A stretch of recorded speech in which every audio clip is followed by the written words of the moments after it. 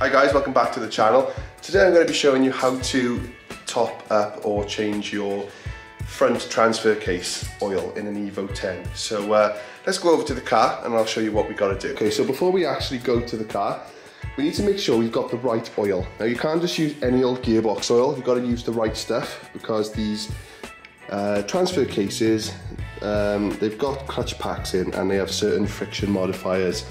And there's all sorts of complicated reasons why you have to use the right oil. Now this is the oil that I'm using. It's what a lot of people in the UK use because this oil is made in Britain. So that's the oil that you want to use. You're going to need a special tool, something like this, because the way that you fill the transfer case is not, you can't do it through gravity really, you have to pump it up through a syringe. Now let's have a look under the car and I'll show you transfer case. Now here we have the transfer case. So if you look at the front of the car here we have the engine. At the back then is the transfer case. Now this big bolt here, that is your drain plug. So you undo that to remove the oil out of the transfer case. If we follow the transfer case up here, there's a bolt there, and if I zoom in, it actually says oil on the bolt. So that's a 17mm and that's your fill bolt. Now in this case I don't need to drain the oil because it's already empty, but for me now I'm going to take off that 17mm bolt and then we're going to fill it with oil. So let's do it. Okay, so I've just loosened the bolt. There's quite a lot of torque on there, so I used an 8-point socket and this big ratchet here to get a nice clean bit of torque on it. So we'll undo that bolt now and then we'll fill it up with oil. Okay, so here's the oil. As I said, I'm not going to get it in there without this type of tool. So what we're going to do now, you just place it in and then you gently bring up all the gearbox oil like that.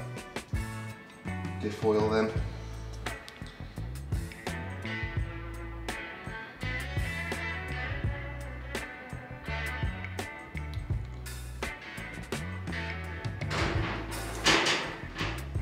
And once it's full,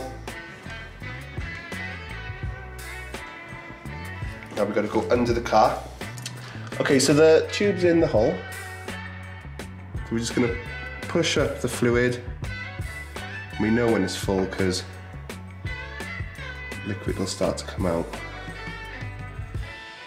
It'll probably take about a litre, I think. So I don't think it's going to be overflowing on the first go.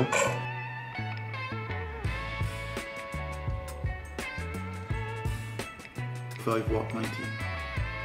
Here we are. So we got it. If you can see there,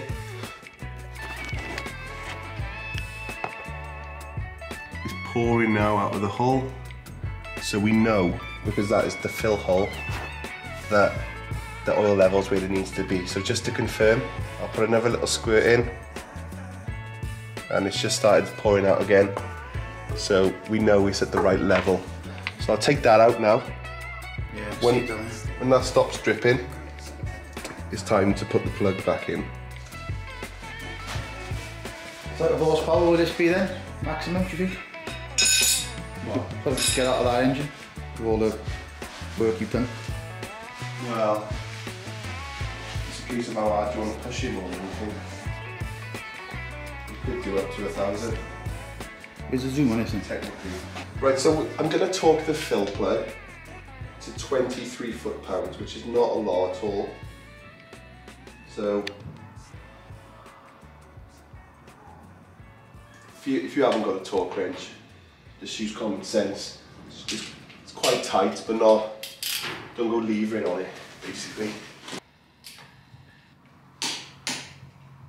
There we are, not tight at all.